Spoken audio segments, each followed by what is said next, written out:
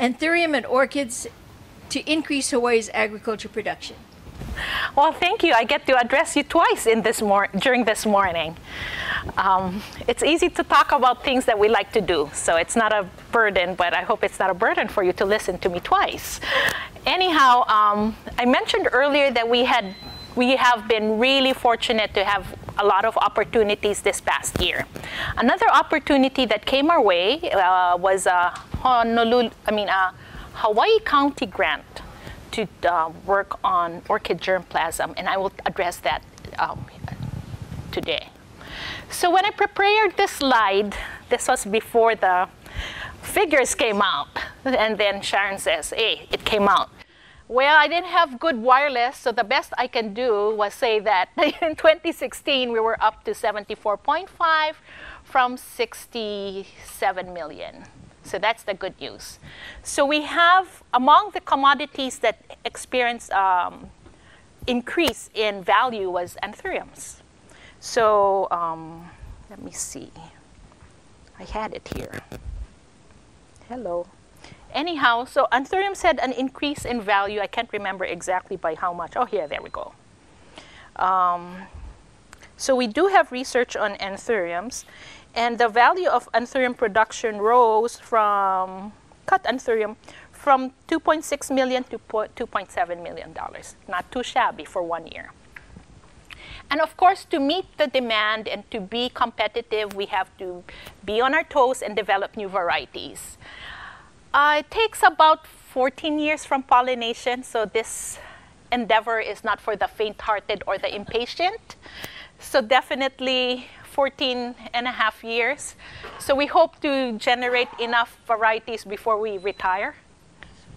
No, not soon. You can't retire. And as we go through the process, the green portion is what we undertake in Manoa. And then when the plants are ready to be tested, we go through 5 locations here in Hilo. And field test, in the beginning, we did release some materials that were premature, and we learned our lesson. Don't release prematurely. It takes time to go through a life cycle, and there are changes that even when we were going through seedling selection, we didn't notice some things. For instance, we had a variety that was released as Centennial. When we were undergoing advanced test for maybe 6-7 years, we didn't see it turn obake. Nobody knew it was going to turn obake. And then once we heard, oh, they're turning obake, and we're like, what? We didn't see obake during advanced test. And then it came out much later. So we learned our lesson. We cannot release. We used to try and hurry up and push it out the production line. And we found out that pushing it too early has its drawbacks too. So what are the materials we are testing right now? We have, and the ones I'm showing first are the ones towards the tail end of their evaluation.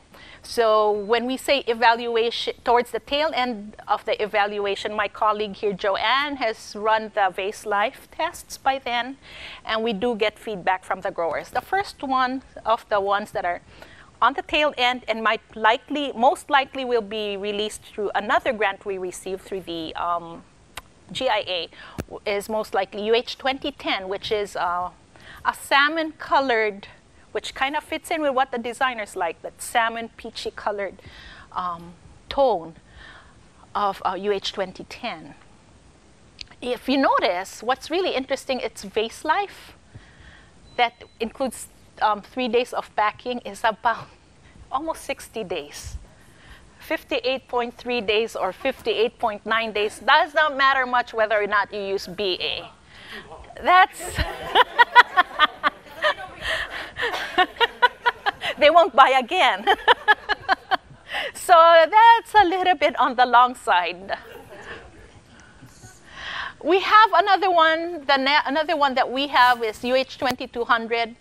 It produces a lot of flowers, about 6.8 flowers per year. However, its vase life is not as long. So if you have your product mix, you can sell this with 2010. You have enough inventory. This is an unusual one we have called UH2265. Grayson calls it moi moi because the stems like to recline. It's a very restful stem. And for what we are not quite sure why. We know that it grows it has a lot of foliage, so it may be related also to the density of the leaf foliage. But this is a very unusual color, bordering on a little bit brown. We sometimes think of it as Neapolitan ice cream because you have that creamy vanilla color, that strawberry color, and some chocolate. So it's a very unusual color. Whether or not it will fly, it may not be your #1 seller, but we feel that at the rate the designers are working with us and showing their preferences, it seems like anything has a niche. It may not be the same quantities, but they have a use.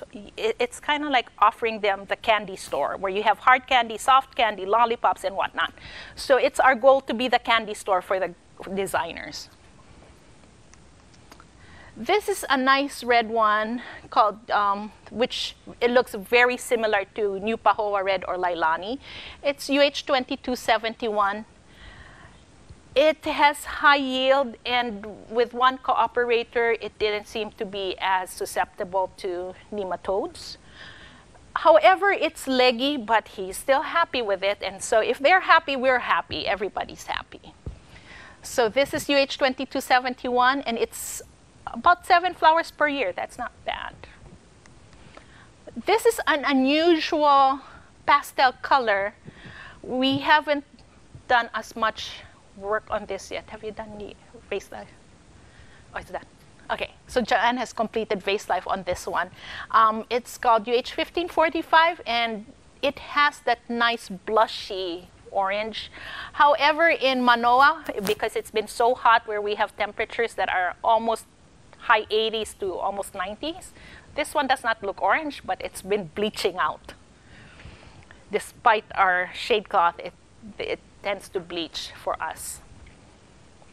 Another drawback to this particular one is its weak root system. We've been losing it. It's not as strong for us. Or maybe we don't do as good a job of growing it out as some of our cooperators do. Okay. This is an orange one that is a cross between Nita, which is the flat orange. If you have tropic mist, which is it's the white fly swatter. I like to think of Nita as the orange fly swatter. So, but the conformation on this particular selection isn't as bad. It reclines nicely. Its yield is fairly low, about 5 flowers per plant per year. But it's an interesting color, but we have to see if there's any more merit to it or whether or not it's a go or no go. But we noticed in one cooperator, there were spots on it, and we thought it was something to do with the micronutrients in the particular fertilizer they were using. This is one, we thought we were excited about this before. This was the super producer making about 8 flowers per plant per year. It was a cross between tropic fire and tropical. Nice gloss, but over time, and this is why you need to look at it over a longer period of time. This particular one occasionally develops blue spots that we're not sure why it's developing blue spots. Might be physiological. Tracy. John. Could be calcium. Could be calcium, but it still has blue. It helps, but we were seeing blue spots in this one, and it tends to be leggy. So we had plans to name this, but we will see what goes with this one. This was about 8 flowers per plant per year, and that's on mature ones. We learned our lesson that we don't, Grayson's laughing, we don't take data on young juvenile plants because it inflates our yield. So we learned our lesson, we'll grow it bigger, so that the yield, the intervals will be much more realistic as to yield. Because in the past, we used to take it as soon as they start flowering and start taking data, and we get high numbers, and that's not what happens. So we'd rather be conservative and take data on older plants. And then if we say it's 8 flowers per plant per year, and on the growers' plots, they grow more than 8 or even more, then we're happy. So no more of taking data too early. You had a question. Yes. What do you mean by leggy? The plant? Leggy meaning long internodes.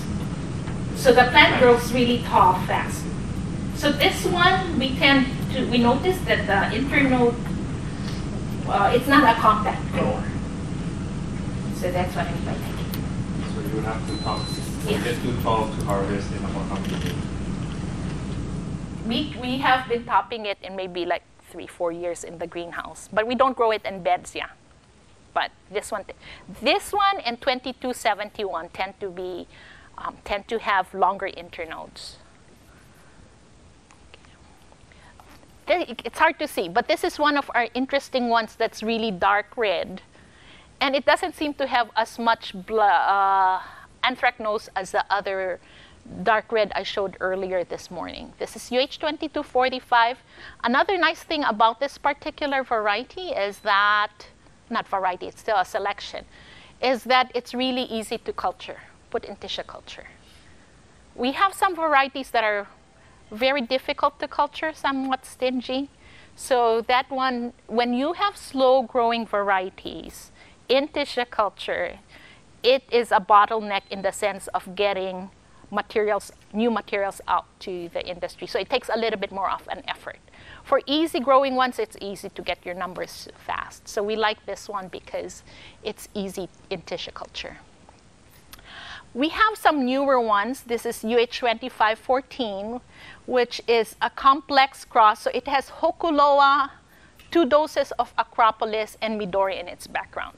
We know that when we have Midori in its background, it's beautiful, but there are some associated root problems and loss in plant vigor. So we know that. So this one, we're still looking at it. We know this one changes shape. So when it's small, it looks like a really typical heart-shaped standard. This is halfway through, and then when it gets really old, it gets really large and long. So you can look at it as a shape shifter. We don't know how long it will last in keeping, but we were told by some of the designers, large is good, but too large is not always good because you can't use it in bouquets. And since the weddings and events are 2 of the top events, you might consider as being where the florists make a lot of their designs for. Therefore, it's their money maker is weddings and events. So too large flowers can be a drawback. We want large, but too much of a good thing is no good. This is an interesting variety we're looking at. It's called, it has Midori and Tropic Lime, which are a heart shape and a tulip type green Anthurium in its background. It's complex. It also has Tropical, which is a red Dutch variety.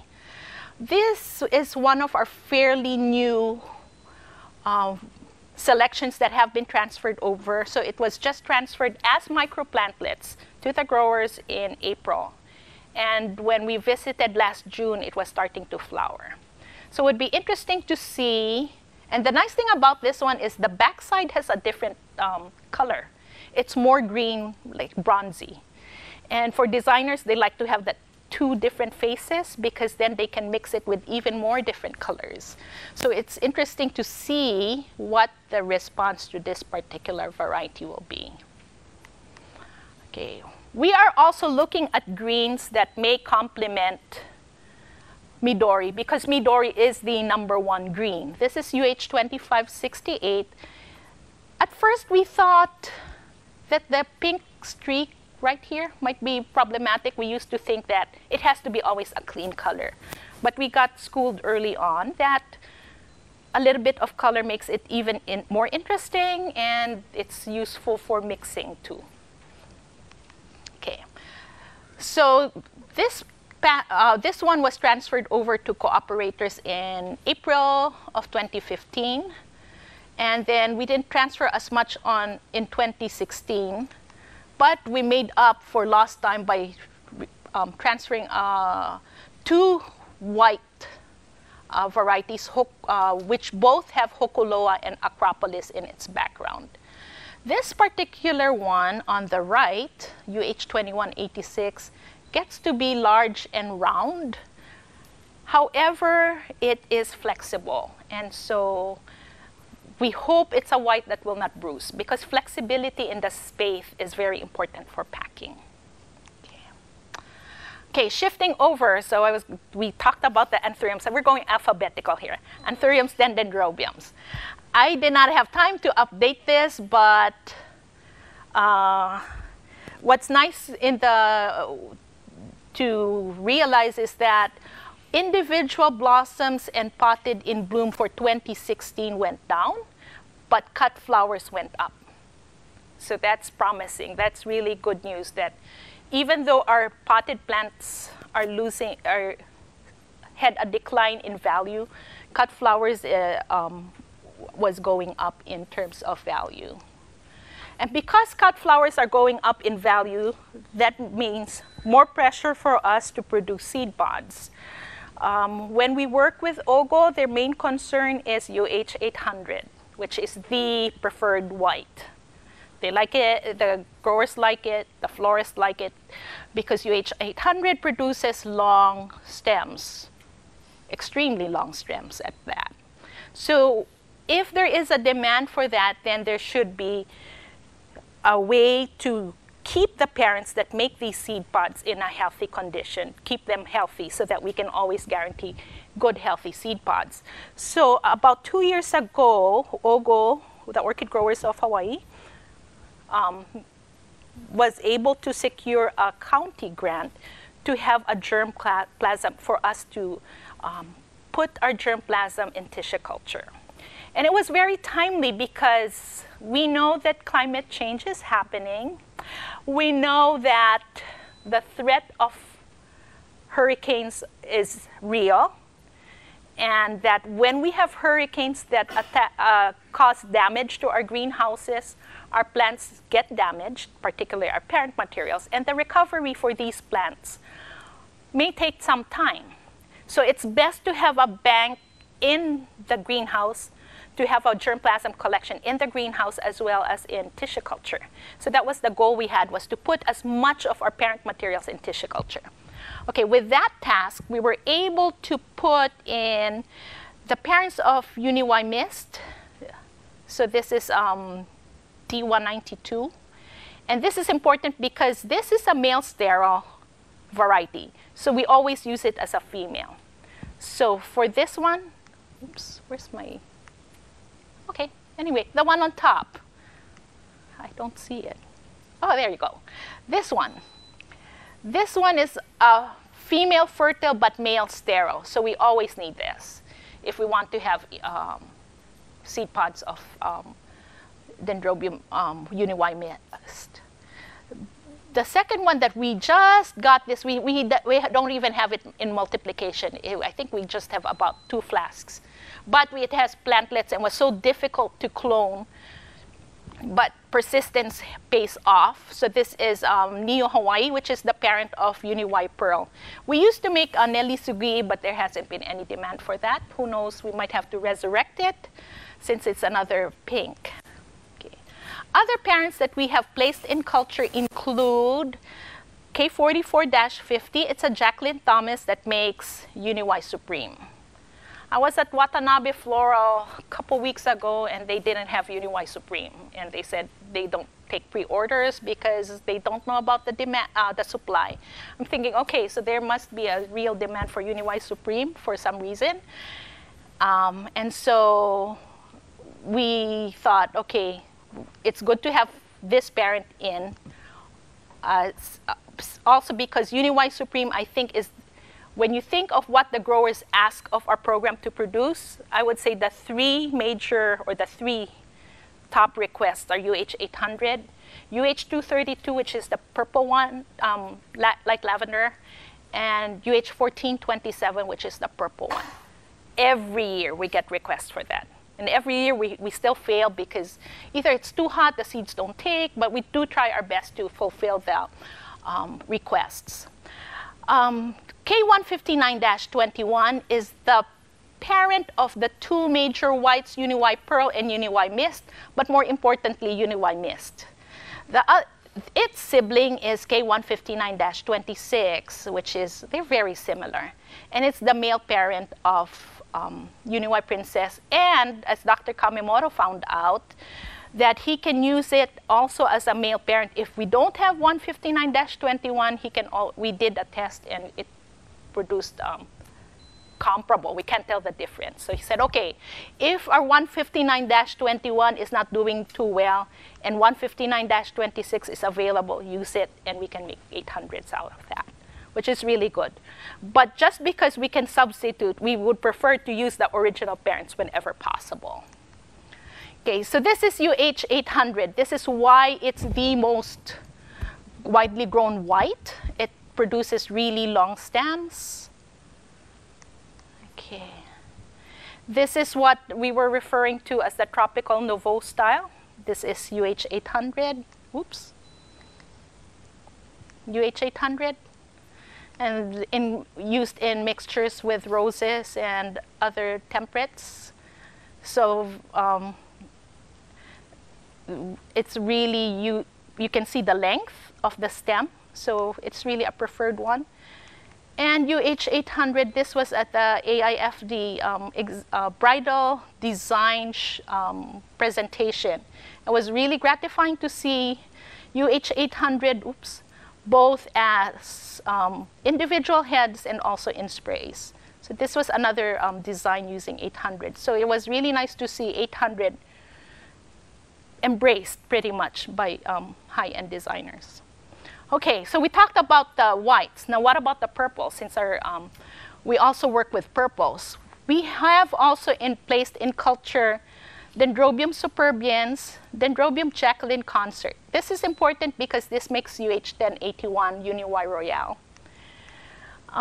These two we haven't used a lot in breeding, but these are placed in culture because these are considered heirloom varieties. They're kind of old. They were made in the mid to early 60s, and so it's hard to find even these ones in the market. So one is Dendrobium Jacqueline concert, and if I remember correctly, Dr. Kamimoto obtained this red from a grower in Maui.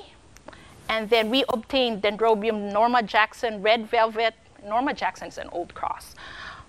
From one grower, I think, in one of the orchid shows. And next year you go, you want to find it, you can't find it anymore. So whenever we find it in a show and we recognize the name as an heirloom variety, we'll just go and pick it up because next year you may not find it. Snooze, we lose.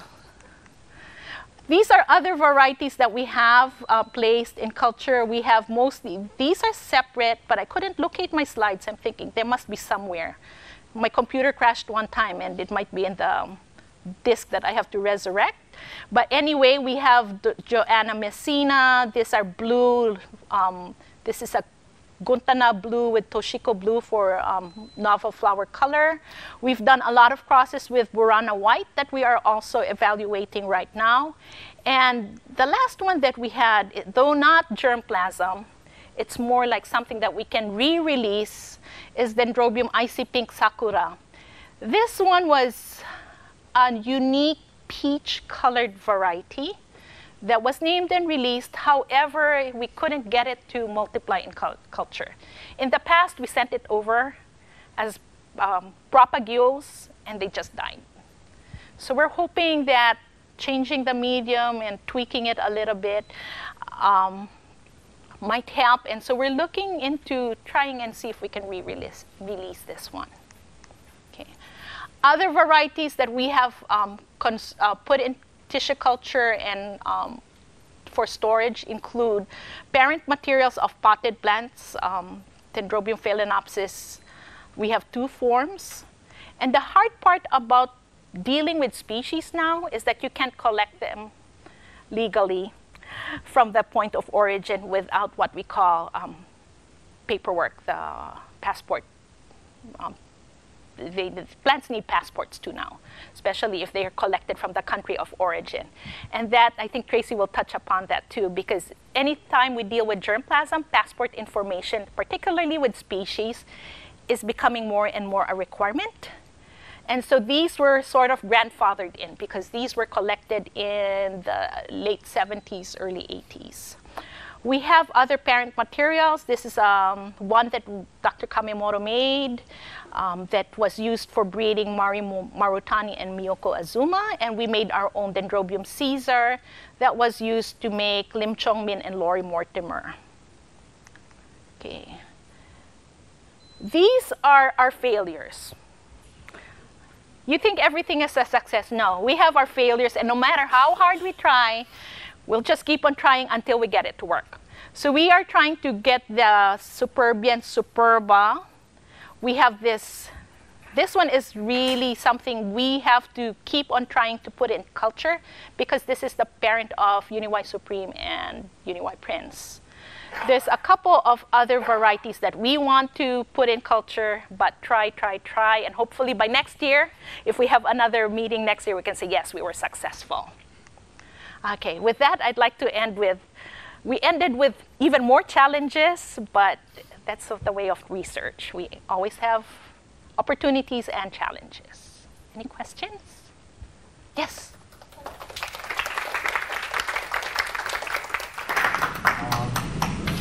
Tessie, a few years ago, we toured your facility, greenhouse facility, and we looked at the parent plants, particular parent plants.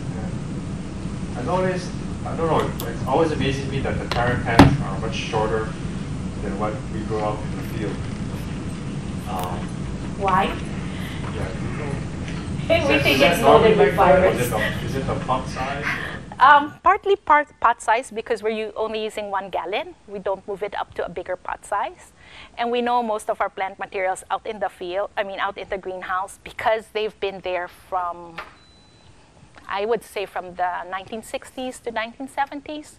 So you can expect with repeated subdividing that the titer, the virus on that one is pretty high.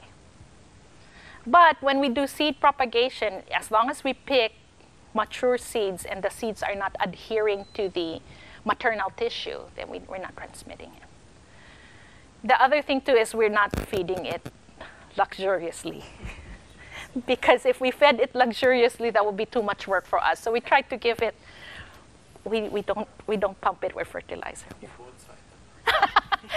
Yes, kind of. It helps with the management. That's what I like to think about it. So if we try and have every 2 weeks foliar feed. I used to even put slow release, but when we were taking data, it was really hard. So we said, okay, we'll just go with every 2 weeks foliar feed, and that's about it. No extra TLC. All the virus-resistant sources. Oh, that's your presentation.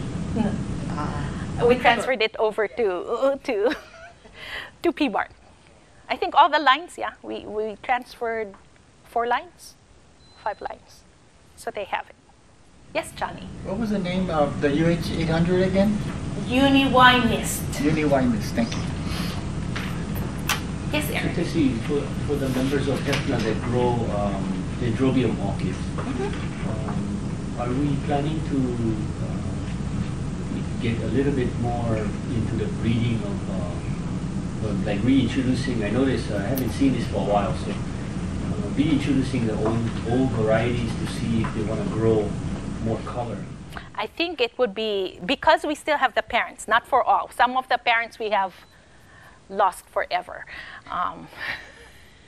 But there are some that we might look into reintroducing because if there's interest, like for instance, that blush that we had, there was no interest. It's like it was there, nobody wanted it, and so we stopped producing it. But we kept the parent materials.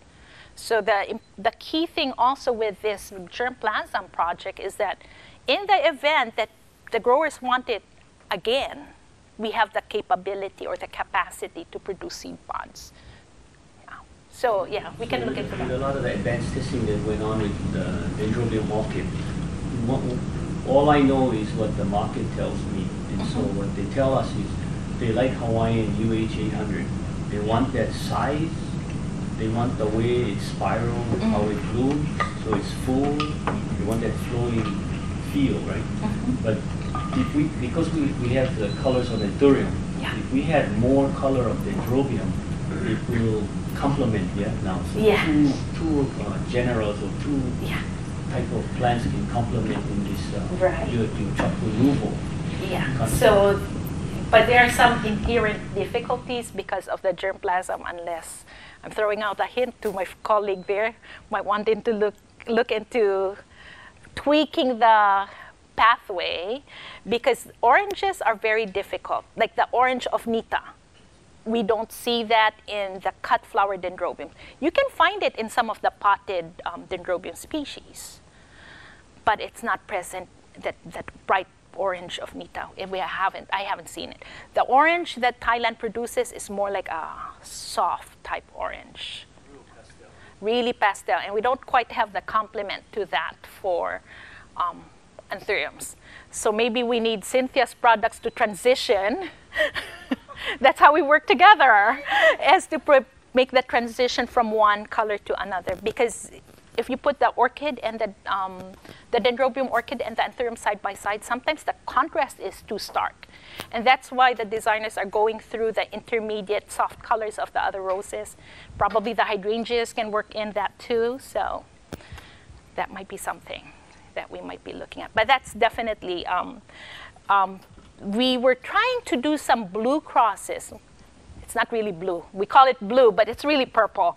But it's a different purple, not a reddish purple, but a bluish purple, hoping that it will complement the Lavender Lady Arcs type. But we weren't able to get a good seed propagated variety for that, because our goal used to be cross two parents. If it's uniform, then we'll release it as a seed propagated variety. However, the philosophy is changing a little bit, because our growers do use a lot of outsourcing for propagating via tissue culture. So maybe getting off types may not be necessarily bad. As long as we get healthy plant material, it performs well, then maybe we can go via tissue culture to have material that will complement the other tropicals. So that's another, we always have to tweak and revise as we go along the way to address what the needs are. Tessie, I just had a question with the Anthuriums. Are you doing any compact ones for potted? We're not doing really potted because the Dutch have focused so much on potted. The reasoning is that they're focusing on potted because they don't see as much of their market going into cut arrangements. And with the smaller houses, smaller living places, the need for smaller plant materials is what the Dutch breeders are addressing. So they're doing a fantastic job with compact. In fact, they do compact with large flowers. And Remember when we were at Howard's? yes, so those were Dutch varieties, yes. Yeah. Plus, they grew a lot of them in Florida. yes, Access to the markets makes it more difficult for us to be competitive. Right.